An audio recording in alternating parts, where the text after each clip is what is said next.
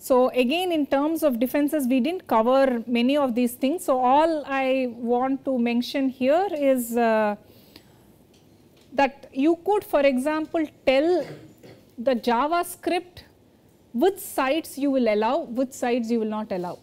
So, for example, you can have a default that says do not allow, all these things happen because of JavaScript.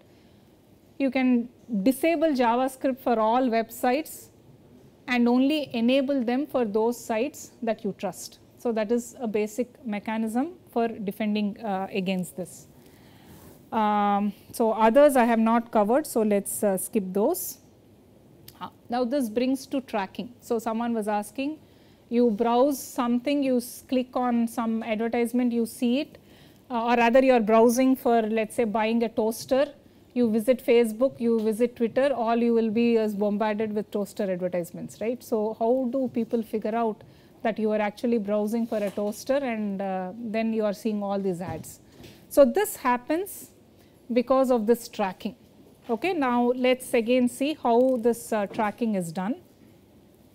So, let us again look. So, the basis for tracking is these advertising firms.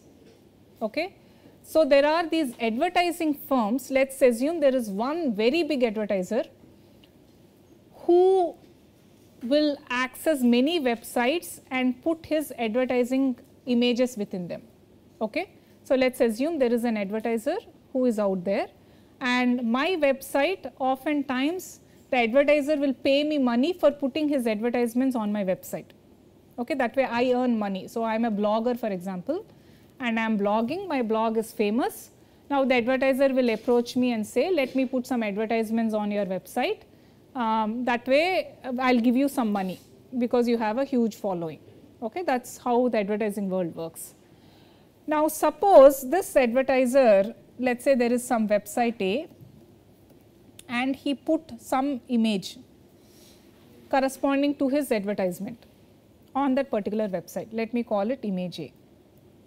Similarly, there is another website B which belongs to some other user. Website A is nowhere related to website B, but the same advertiser is serving both of them, and within this he has put some other image B. Okay. Now, consider the case of a client. Now, when I visit this website A will have some content corresponding to website A, and then there will be some image, and I am downloading this HTML, and when I parse this HTML, I am now going to see this image. This image will be part of some advertiser.com / some path / image. Okay. I am going to make a request to this particular advertising website, okay, to download that particular image. That is what HTML does. It parses it, it sees this image, you have to download that image. So, you are going to contact the advertising website to download that particular image. If you are contacting this advertising agency for the very first time, this guy, so remember you are contacting advertising.com, and this guy will set a cookie. Within that cookie, it may note some information. He may not know what your username and whatever others is, but maybe at some point he may be able to figure it out. But as of now, he will just say some user with this ID 1 has visited website A. He knows he has visited website A because that image will have a unique, he knows that this image has been embedded in website A. So, if someone is asking for that image, that request means he has visited website A. So, that is how he will see ID 1 visited website A. Okay. Now, this same user is now going to visit website B now. Okay. Again he will download website B content, and there again there is some other image from the same advertiser because it is a big advertiser. Now, what the browser will do is, because it is advertise.com / path some image B, whenever it is contacting advertiser.com, it will take the cookie belonging to that advertiser. Remember, it is not taking cookie belonging to website A and sending to advertiser. That is not allowed, that is not same origin. But you will always take the cookie belonging to that origin and pass it. So, here the origin is advertiser.com. So, it will take the cookie which was earlier set when this user visited website A and pass it to this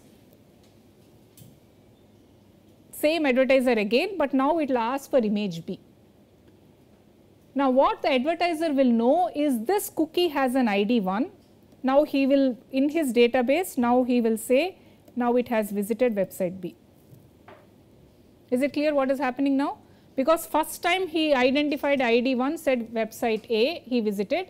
Second time this person visited, he is going to share the same cookie back. Then he will know, okay, this is ID 1 guy and now he is visiting website B, and that will become the tracking history. He visited some other website, he will now know that this is the same person who has visited website C. And he now has a history of this particular user, that he is visiting these websites. From that he will mine some information, maybe he will figure out that something happened this that way and all, and then accordingly he will target. So, this is how tracking happens. So, this is happening because of what are called third party cookies. Third party cookies means when I visit website A will install some cookies. Those are called first party cookies, because I specifically visited website A and it is installing some cookies. But when I visit website A, if I contact some other domains and they are installing cookies for me, they are called third party cookies. And all this is happening because of third party cookies. Now, as a defense, you could potentially disable third party cookies from your browser. You can tell the browser, do not install third party cookies if you want to avoid this kind of so, this same thing I had mentioned. So, you could disable third parties cookies completely, or you could disable cookies itself completely, though it will make life a lot more harder. And oftentimes if you use private browsing, it does prevent storage of cookies. It will maintain cookies for a session, but it does not, these persistent cookies are not saved as part of private browsing. Okay. So, that is with respect to the tracking. So, this cross site scripting is something you will see in today's lab, and this is one of the top web vulnerabilities. Okay. So, of all the web vulnerabilities that are there, we call this XSS, this stands for cross site scripting, and this, even though there is same origin policy, you will see that that is not going to help. And there are two types of cross site scripting, one is called persistent, another is called non-persistent. Let us see both one by one. The reason why persistent is there is because whatever code you inject persists. So, again let me explain the attack and then we will see what this is. You must have seen websites where there is some message board where you can add your comment, or there is a discussion forum where you can add your own comment in some box. So, the website will have something like saying add your message, and it will give you a box and it will probably tell messages added. So, for example, Alice added message 1, Bob added message 2 and so on. Okay. So, this is the type of website. Some websites are there like this, where you can see previous comments people posted and then you added your own comment, and that comment will also display. Okay. So, in these types of websites, this persistent XSS can happen. So, what is that persistent XSS? So, Mallory, which is the attacker, is going to visit this website, okay, and there is a comment box there. So, what Mallory is going to do is, instead of adding a regular message in the comment box, she is going to add some JavaScript. Okay. When she adds this JavaScript, it will go to the server. The server basically takes hold of this JavaScript and is going to create a new HTML. So, normally what will happen is it will have Alice M1, Bob M2, and once this message is sent, so there will be a send button. When you click on send, this message goes to the server. Server then is going to add an entry using some dynamic scripting, which will include message 3, whatever the Mallory typed here, and then display this website to whoever is visiting, display this HTML to whoever is visiting that particular website. So, now if some X visits this particular website, this is the HTML he is going to get, which the browser will parse and display. Okay. Now, what is happening here is the following.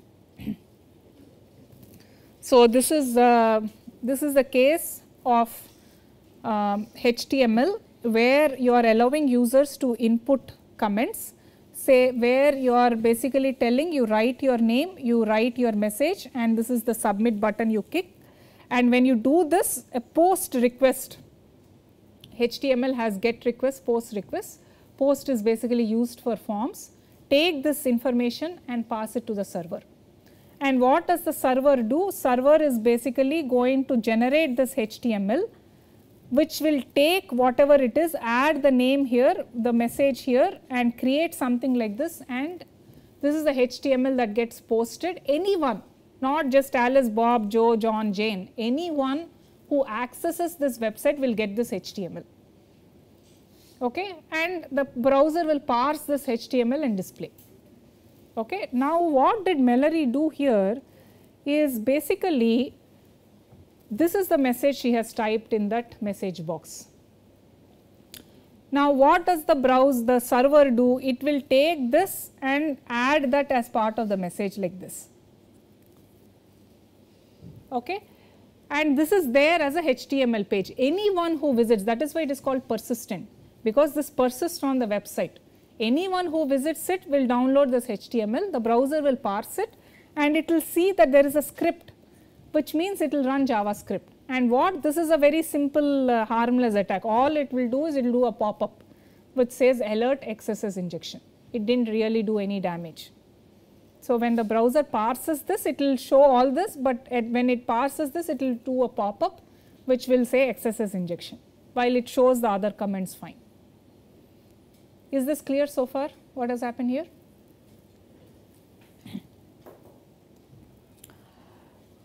This is a more powerful attack. Earlier was a harmless attack. Here, what you are trying to tell is take the cookie and send that cookie to this particular website. And same origin does not help here, in the sense that so if you remember, let us say this is on some website, let us say this is on itb.ac.in. Okay, this is the website you accessed and somehow you got some HTML from that, and within this HTML is the JavaScript, which is this. This is the script that is there in the HTML. Now, this HTML has come from itb.ac.in,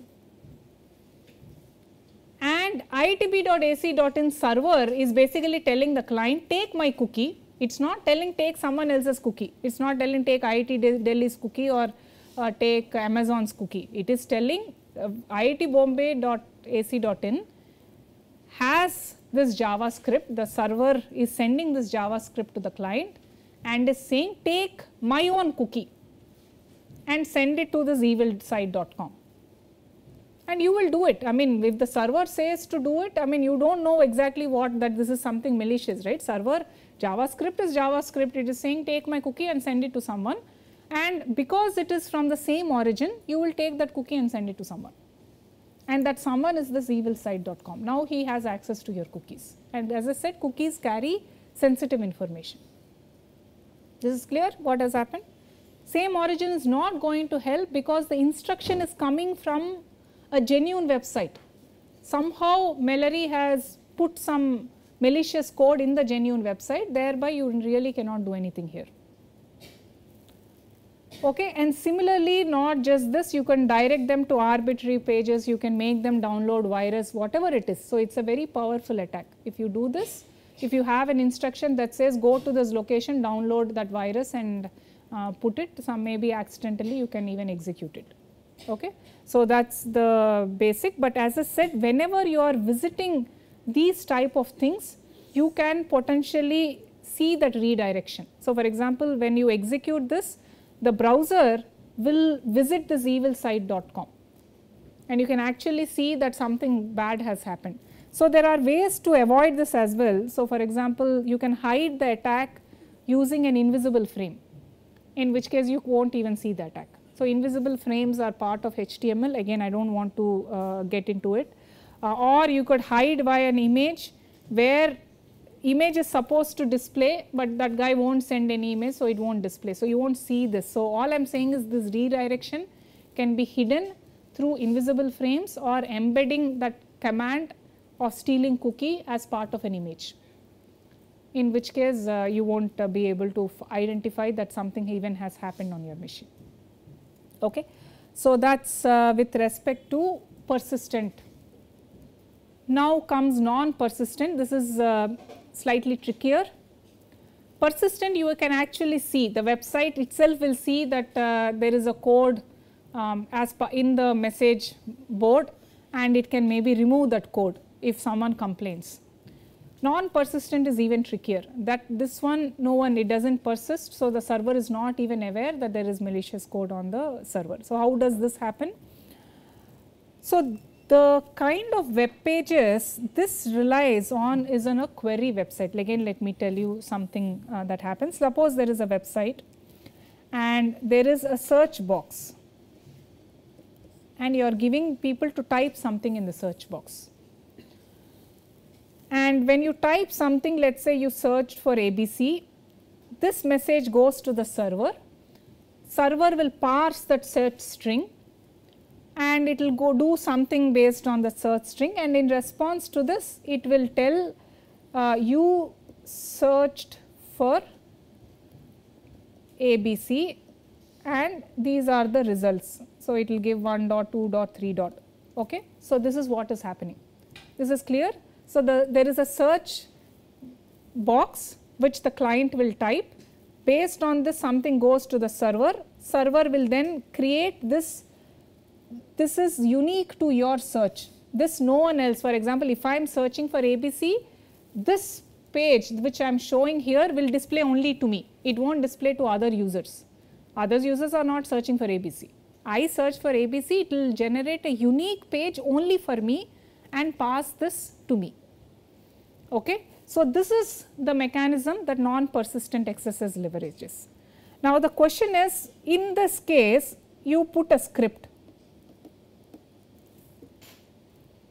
okay, you put some script saying steal some cookie, will it help you?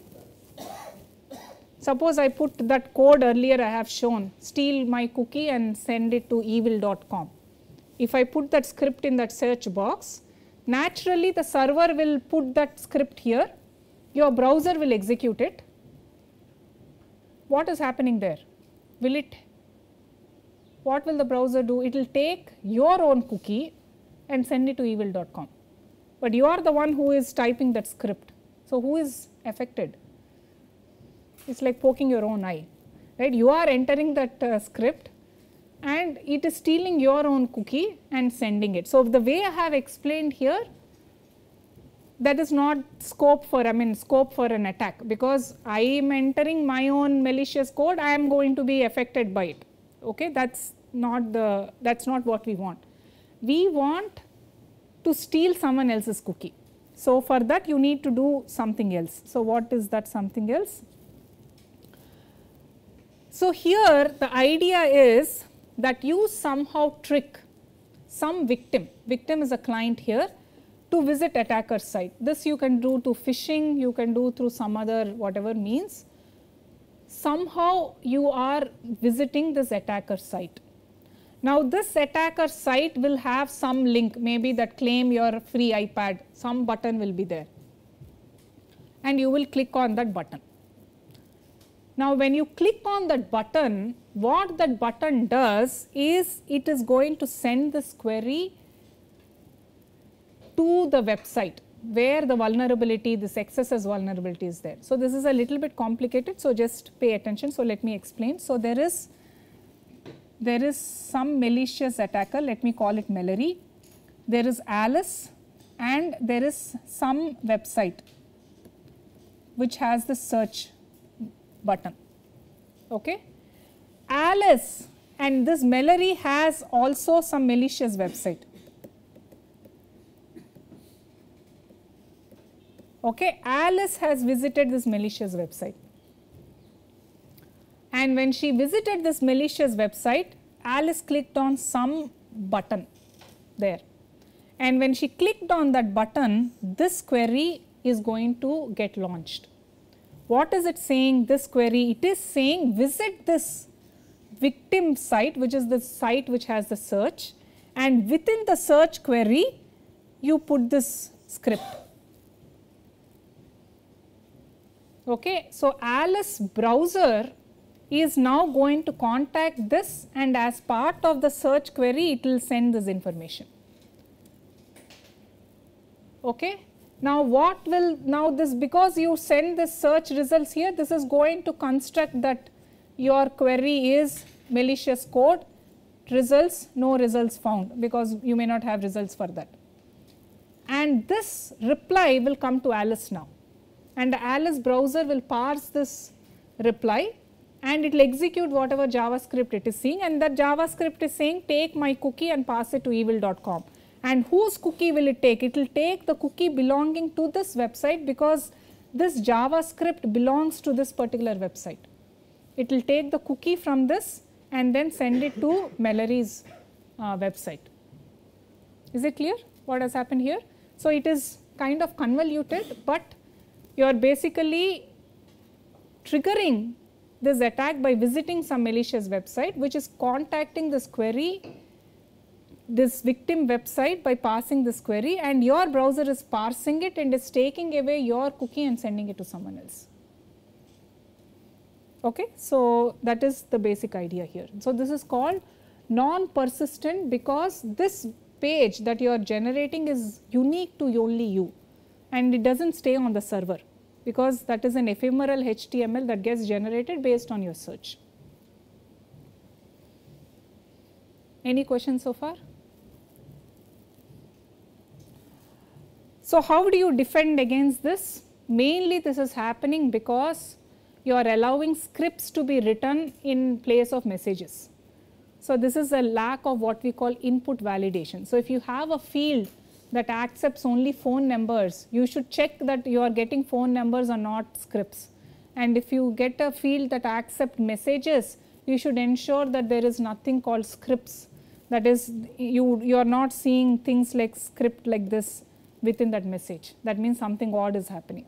So, all this you have to do what is called input validation, which basically the server has to do. I mean, there are ways to escape these things also. Again, in the interest of time, I do not want to cover. So, basically all get post variables can be sanitized, where you can strip off all these brackets and quotes that represent code.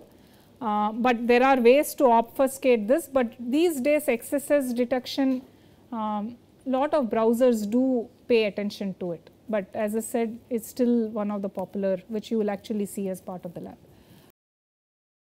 So, this is for example URL obfuscation. So, if you have a script that is doing input validation by looking at the fact that you are having this bracket, that bracket script, you could obfuscate it by using the Unicode versions of it, then you do not know what this means, or rather you have to modify the script. When I say script, all I am saying is the server side, for example, when it gets this message, right, it can check whether there is a keyword script within that, okay, and then disable that if in case it saw the keyword script. But what you can potentially type instead of this is something like this, you can type in the message box. In which case, if it were copying this directly into HTML, the browser will interpret this Unicode and convert this into this and then execute. So, the attack will still happen. So, all I am saying is input validation, if you do not do a good job, by not only paying attention to the word script, but maybe converting that script into Unicode, whatever it is, you have to do a better job of input validation. Otherwise, attackers will find a way to circumvent your attack mechanism also. So, that is the basic idea that is telling. So, here is another example of a script, where if your scanner is searching for cookie at the end of a URL and you write your code like this, it will not work again. So, because the cookie is not quite obvious, as in it is searching for the word cookie at the end of a URL, but here there is no URL, you are constructing the URL by doing something like this. All I am saying is that if you code your input validation in some way, people can figure out how you have coded and come up with all these alternatives to circumvent your coding. That is what this is saying. Okay. We will stop here because the next topic I want to start after the break.